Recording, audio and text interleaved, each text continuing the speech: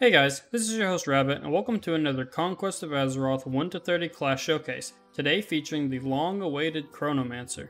The Chronomancer has the utility role. They use cloth armor and they have a vast array of buffs and debuffs, a very unique set of abilities, and use mana, order, and chaos.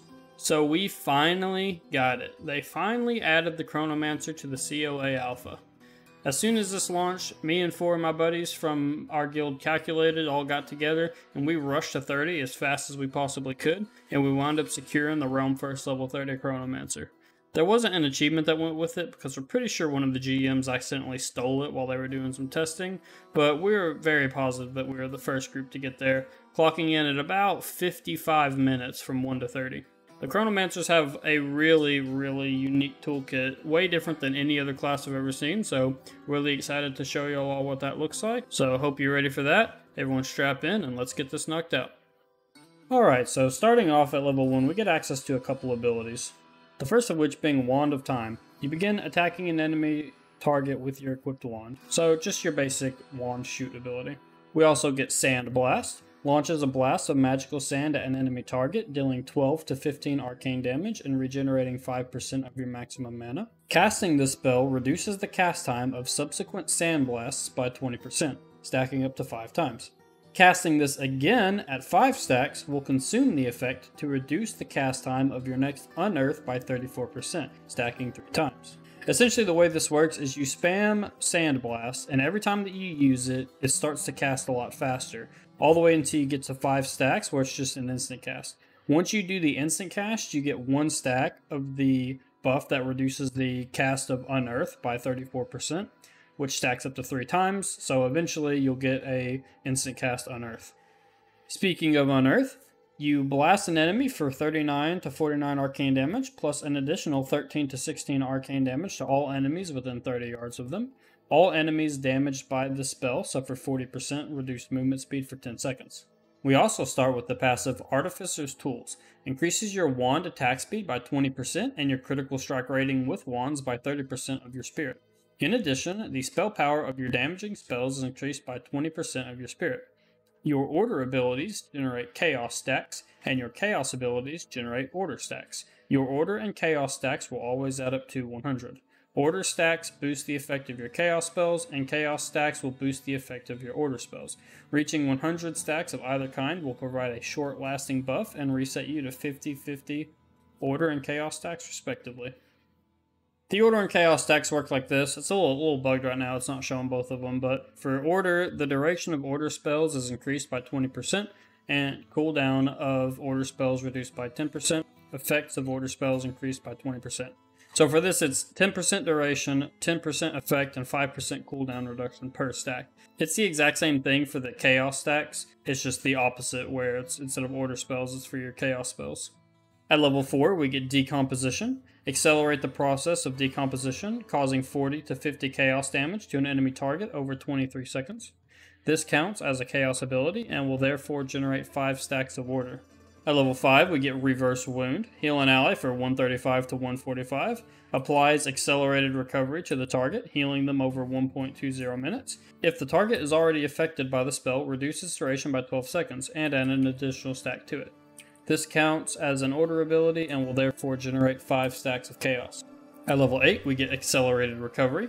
Marks the target ally for accelerated recovery for 1.20 minutes.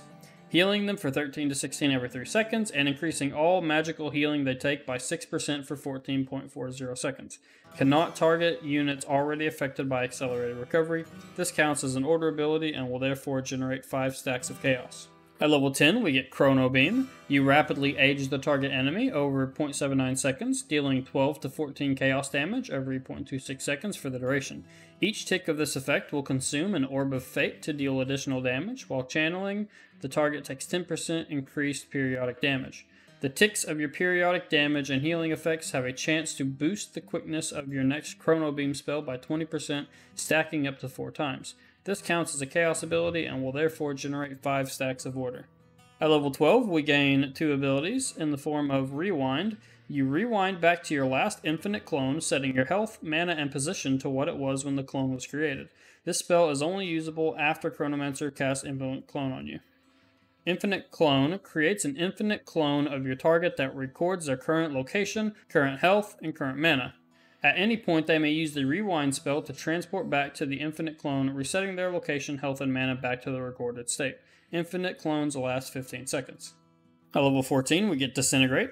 Fire a disintegration ray at an enemy target for 68 to 79 chaos damage, and applies Decomposition to all enemies near the target. This counts as a chaos ability, and will therefore generate 5 stacks of order. At level 15, we get Resyncronize. Switch to the timeline where your party didn't die, returning all party members to life with 2,640 health and 1,650 mana. Can be cast while dead, but cannot be used in combat. This counts as an order ability and will therefore generate 5 stacks of chaos. At level 18, we get Timeguard. Places a shield on an ally for up to 1 minute. Whenever the affected ally drops below 20% HP, this effect will be consumed and the target will regain 40% of their maximum health. Timeguard can only be placed on one target at a time. At level 19, we get Create Infinite Protector.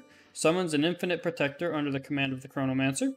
We also get Feast of Aeons. Destroys your active permanent pet to increase your spell haste by 15% and your spell damage by 40% of your intellect until cancelled. This effect is removed if you summon another pet. We also get Flow of Infinity. Causes 20% of all threat you generate to be redirected to your active Infinite Protector. At 22, we get Quickspell. Quickens an ally target's spellcasting, increasing their spell haste by 80%, lasts 3 seconds. For the duration of the effect, the target is immune to interrupt and silence effects. This spell consumes your Orbs of Fate to gain 100% increased duration for each orb. At level 24, we get Fortify Timeline. Instantly heals all allies within 40 yards for 43 to 52. Your periodic healing effects reduce the remaining cooldown of this ability by 1 second. This counts as an order ability and will therefore generate 5 stacks of chaos. At 26, we get Slow Time. Slows the enemy movement speed by 36% and their attack speed by 24% for 7.2 seconds. This counts as an order ability and will therefore generate 5 stacks of chaos. At level 28, we gain Distortion. Create a distortion around an ally, healing them for 74 to 86 and making them immune to damage for 3 seconds. And lastly, at level 30, we get Buy Time. It's a 10-minute cooldown. You stop time in a 40-yard radius for 10 seconds. All allies and enemies in the area, or those that enter the area within the duration, will become frozen in time, effectively stunning them for the duration. So I know that was a lot to take in. The Chronomancer is definitely a very, very complex class. Way more so than the Rune Master in my opinion. So this is going to be a very high skill cap class and it's going to take a long time to master. But once you get it down, this can be an extremely effective class to play in the Conquest of Azeroth Alpha. You have pretty decent damage and really powerful healing, and then your utility is insane. Being able to just reset your cooldowns and all the slows and the immunities and all the buffs that you give to your party. So all that being said, I'm going to roll a little bit of PvP clips so you can kind of get an idea. This PvP montage isn't going to be anything crazy because seeing as how the Chronomancer just launched, they are rolling out a massive amount of changes to it. So don't take what you see here to be an actual representation of what the Chronomancer is planning on being like later on.